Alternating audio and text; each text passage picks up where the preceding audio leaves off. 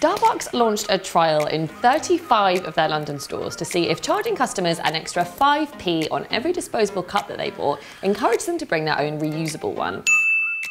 Because most disposable cups have a plastic lining inside them, they're really difficult to recycle in normal recycling centres, so most of the 2.5 billion cups that we use every single year go straight in the bin. Most coffee shops will already offer you something for bringing your own reusable cup, whether that's an extra loyalty card stamp or, in the case of Starbucks, 25p off your coffee. But it hadn't really been doing the trick in making a lot of people make the switch to reusable. Whereas, at the end of the trial, a 5p charge on disposable cups in combination with really good in-store messaging has proved successful in changing behaviours. This is because most people are more sensitive to a charge than they are a discount. Just think about the 5p plastic carrier bag charge and the impact that's had.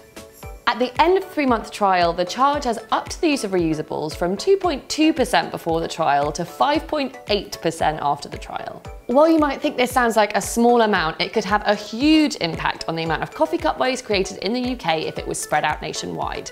Which is good news because Starbucks just announced that they're extending the trial to all of their UK stores. The money from all of the 5p's that you guys spend on disposable coffee cups is being donated to Hubbub to help us continue the campaign against plastic pollution. We think it's the start of something really, really exciting, so we want to let you know what we've got planned over the next few months. As well as reducing the amount of disposable cups that are being thrown away, the money will also help us to run loads more campaigns to reduce plastic pollution. First up, we're going to be running loads more community campaigns to cut the use of disposable cups, but also to increase the recycling of the ones that we do use.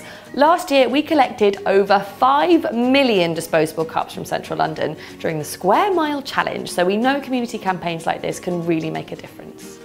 Next up, plastic in our rivers and oceans are having huge impacts on the environment and our health. So we are looking to expand our campaigns that get this stuff out of our waterways, but also prevent it from getting there in the first place. Like plastic fishing, which educates school children and businesses about plastic pollution by taking them out fishing for plastic on recycled plastic boats. And finally, a lot of the single-use plastic that we use is when we're buying food and drink when we're on the go, and it can be super difficult to recycle it, so we're going to be looking at running new trials which make it easier to recycle food and drinks packaging when we're on the move. Things like drink bottles, sandwich wrappers, takeaway boxes and containers. The first version of this will be coming to Leeds in September, so watch this space.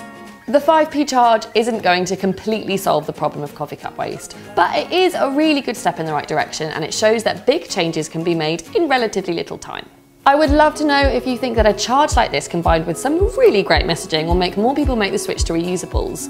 I'd also love to know what you think about levies. Should we be having levies on more things? Do you think that they work? Let us know in the comments.